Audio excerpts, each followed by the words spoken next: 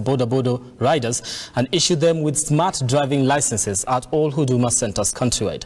Now, the exercise will make it possible for genuine Boda Boda riders to safely continue with their duties without fear of being harassed by officials over a lack of documentation.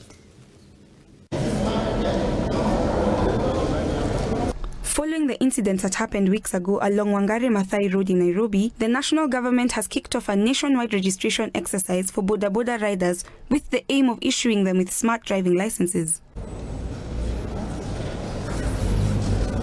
This registration process is expected to make it easy for the police to track down the rogue riders and ensure safer road travel for all motorists, a move that has been welcomed by Boda Boda operators. This system is going to help differentiate who are the right Boda Boda riders, who are genuine, disciplined, because the Boda Boda industry has a good number of good citizens.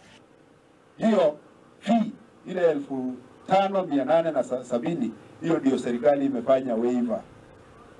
Sasa tukitoka hapa tunaenda kwa Huduma Center. Huduma Center tuko na 52 Kenya mzima. Mtu atafaa tu kubeba ID yake original, abebe KRA pin na namba yake ya simu. Hiyo registration tukienda pale mtaona inachukua 5 minutes.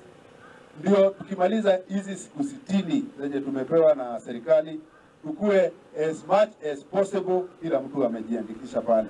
The move comes after a nationwide crackdown in the sector following complaints and incidents of lawlessness from the operators. Boda Boda riders have arrived in large numbers here at Huduma Center to take part in the ongoing registration process. All that is left is for society to take part by supporting the riders in this ongoing transformation process. Joan Junge, Look Up TV.